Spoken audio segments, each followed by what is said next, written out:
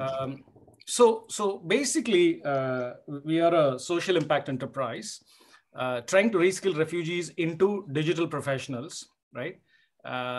With a very sharp focus on delivering key job roles like sales, like marketing, like recruitment, like fundraising for startups, right? So we just don't issue certificates, but we make them professionals to do one job or a bunch of jobs, right? So the stress is on the job that they will do and not on the skill that they will learn, right? It's a really important, differentiation. So the way we learn is not through certificates. The way we learn is by actually doing the job, actually doing selling, actually doing marketing, right? And when you do that, you automatically learn the skills that are needed to do it for your own client. And the other thing that we do is we do it for individuals. For example, a single individual can hire us. You don't need to be a company to hire us. A startup can hire us. A large enterprise can hire us, right? So we are just open for anybody who wants to try us out for any of these, jobs. We are open to, work with them. Now, our vision is that there are nearly 80 million refugees who do not have access to education and opportunity, right? And our vision is to reskill these refugees into the world's largest digital workforce, because there are 80 million of them actually, right? And by doing what? By at least having 1 million of them over the next 10 years reskilled and employed. That's our mission for the next 10 years. It all started when Muhammad he was asked a question by Satya, who was sitting next to him, like, if Muhammad, you keep saying that, you don't want handouts, you don't want this, you don't want that. So what do you want? There are like 1,000 leaders sitting right here in front of you. What do you want? So, and Muhammad answered with really a simple sentence, right? He said, get me a marketable skill. This is almost like, teach me how to fish kind of a story, right? But the way he said it was beautiful. Give me one marketable skill, and then connect me with global opportunities, and then I will figure my own way, and I will gain my own dignity. I do not want people to sending me money, nor do I want their charity, nor do I want someone else's empathy. And this is not just for me, but for the 185,000 refugees who are stuck along with me in that one camp that he actually came for. So that was the trigger. So I was in this meeting, and I really got spoofed after he finished his speech. I immediately got out of that conference. I called the UNHCR leaders who were running the Kakuma refugee camp in Kenya. I pitched the idea of reskilling and employing refugees. They loved it only because of that same last mile thing. They were very open with me. The last mile is a real problem. And together with them, we decided that we will reskill them as digital professionals with a special focus on social media. Why social media is also a very interesting, serendipitous thing. We figured out that nearly the camp, do not have running electricity, right? They do not have, most of them don't have laptops. But we figured out that 60% of the camp had smartphones, and most of them were using it for social media. I mean, this should not come as a shocker to most of you, right? So even inside the camp, there are nearly 60% had access to a smartphone, and they had access to, and they were really using it for social media. So all we had to do was to turn them from consuming social media to actually, producing social media. I hope you see the difference there. So once you move from a consumer to a producer, you automatically, can start earning money. We designed and executed a step-by-step training program, because it's really important that we don't tell them to go and get 5 more certifications, because that's what other people did. Our training program that you see right now in front of you helps onboard them first. Onboard as in bring them to the table.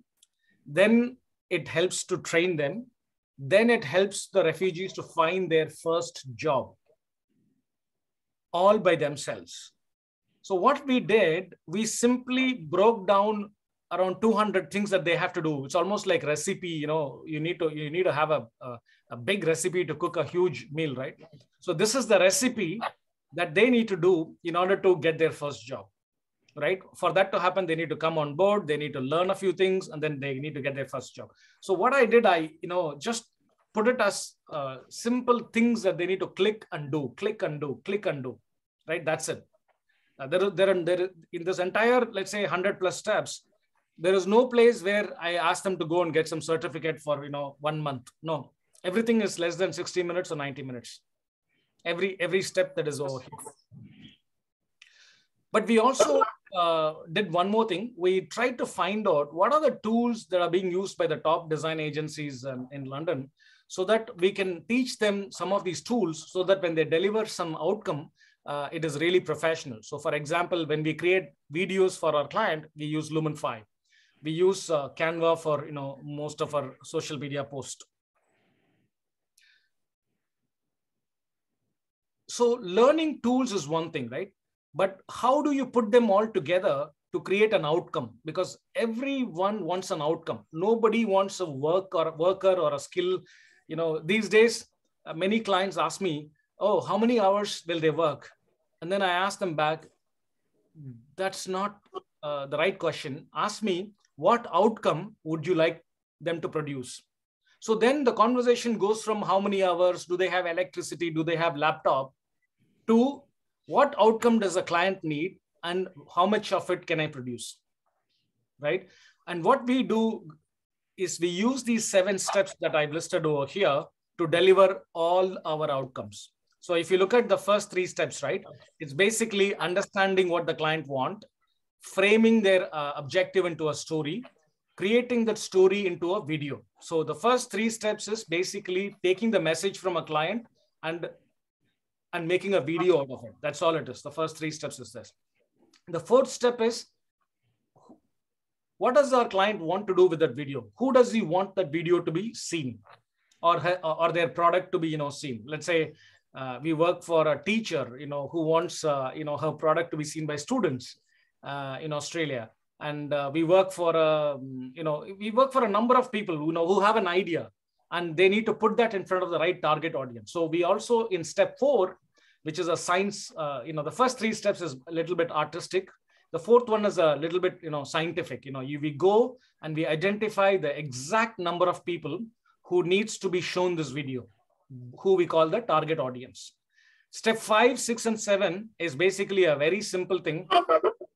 Whoever connects back with us, we talk to them, we engage in a conversation, and we try to close the sale that happens. Or this is the simple thing that we do at StepUp.One, whether it is marketing, whether it is selling, whether it is recruiting, whether it is fundraising, we do the same 7 steps. I think it's really, so this is the beating heart of StepUp.7. In fact, the same 7 steps is what people learn in those 200 steps. Because, if I tell them to do these 7 steps, nobody will know how to do each. But instead, I break 1 into 25, and they will know how to do each one of them, right? So for example, step 3, convert the story into a video, is actually around 20, 25 steps. It's not 1, right? So that's what we do. And then this is quick, history. We started, so Mohammed was there in Davos in January 2019. We started with 5 refugees. These are the ones who were given to me at that time by the UNHCR leaders. We grew to around 50 in 2020. We were able to reskill and get all of them jobs. And then we scaled to almost 1,000 people in 2021, which was our best year so far. But 2022, our aim is to grow to 10,000 people across 7 different camps, mostly in Africa. And what do we do with these 1,000 plus refugees? We deliver 6 services. We used to do only the first 3, marketing, selling, and recruiting. These were the 3 services that we were providing through the refugee graduates that we've been training. But recently, in the last 6 months or so, because we started growing from 10 to 50 to 100 to 1,000, we said, what if we put, instead of 1 person to do marketing, if we put 100 people to do marketing, can it be any different? So we started putting 10, 20, 30, 100 people to do one job. right? So that's what is called hyperscaling, search engine optimization, and also fundraising. So these are the 6 broad services that we do. And we do this across these 6 different platforms. In fact, Amazon is the latest one that we have included. Before that, we used to be on LinkedIn, Instagram, all these different platforms is where we do our work. We have 4 different models, how we engage with our clients. The first 2 models are for individuals. Let's say an individual client wants to hire us for their personal branding. We charge them $200. Let's say if an individual person want to build a pipeline of, let's say, either candidates for recruitment or a pipeline of deals for, closing some sales, then we charge, $300 a month. For startups, basically, if somebody wants to hire some 10 to 20 people to do a big job, such as validating their product. So somebody's got a phenomenal idea. They want to validate that idea across 25 countries in 1 month. So we can deploy a team of 25 people, go to 25 countries, talk about these products to 20, let's say 20,000 people, and come back to the startup founder and say, look, your product is working in 5, it's not working in the remaining 20, right? We charge $6,000 per month for doing this kind of a job, which we call the startup model. The scale-up model is nothing but once the startup model begins to deliver results, instead of working with 10, 20 people, we can work with 100, 200 people. There's no other difference. It's exactly the same. Once the formula is, delivers value, then we, explode it to. So I'm just going to, I can pause here, and I can take questions, because it's really important to